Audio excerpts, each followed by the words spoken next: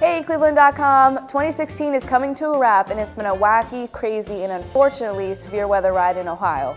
We've had numerous broken temperature records, tornado outbreaks, and some downright strange weather events. So here's some of the most notable events in Ohio this year. Starting with January, an Arctic cold front on the 17th through the 19th ushered in frigid air to northeast Ohio and northwest Pennsylvania.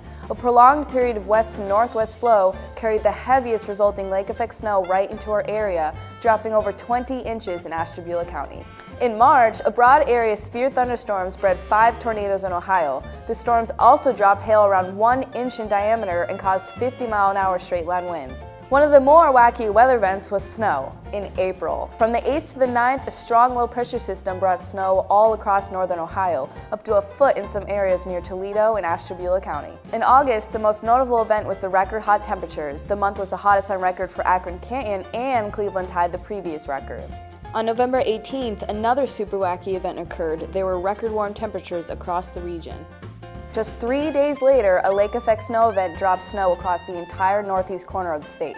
December's lake effect snow from the 8th to the 10th brought a whopping 30 inches to Chardon, with Cleveland just seeing 3 inches. Areas of I-90 in Lake County were closed because of a major accident, probably due to the near whiteout conditions because of the blowing snow.